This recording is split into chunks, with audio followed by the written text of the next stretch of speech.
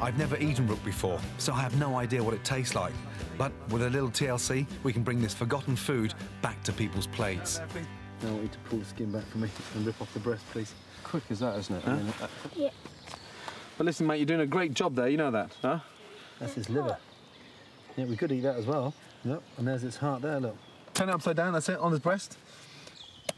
Now from there, look, watch. Turn it round. And then we're just going to take the breast off there. Okay. There we go. See? Yeah. Not that small a breast, is it?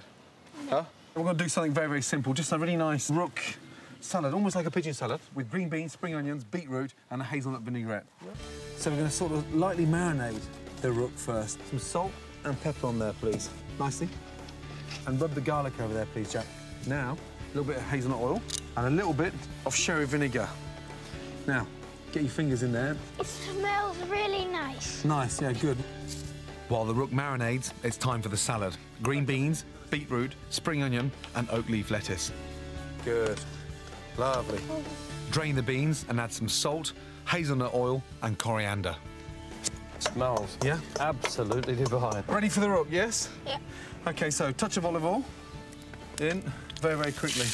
Wow. Literally seconds. Put the rest of the marinade in there as well. OK. Oh, look at that. Huh? You don't want any rook because you don't like rook, do you? I do. No, you don't. I do.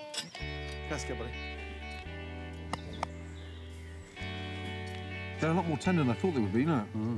This, for me, is as good as, if not better than pigeon. It just looks like a bit of venison. Yeah, I think it's about time that something like this, bird, rook, should find its way back on traditional British menus. Yeah, absolutely. I would admit I'm truly surprised how good that was. Are you happy with yours? Yeah. Yeah? That was delicious.